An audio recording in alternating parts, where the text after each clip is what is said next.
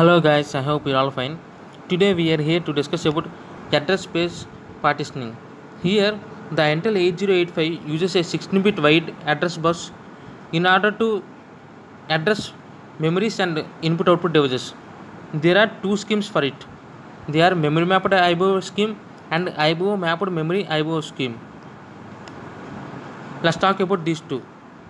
Here in the memory mapped IO scheme, the address is 16-bit and data transfer is in between register and IO devices, whereas the execution speed is 13T states or 70 states, and here decoding requires more hardware.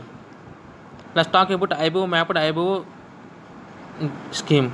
Here address is 8-bit, whereas data transfer is in between accumulator and IO devices, whereas here the execution speed is 10T states, and here decoding requires less hardware.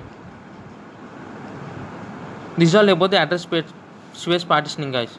Here this is the diagram of memory mapped IO, whereas this is the diagram of IO mapped IO.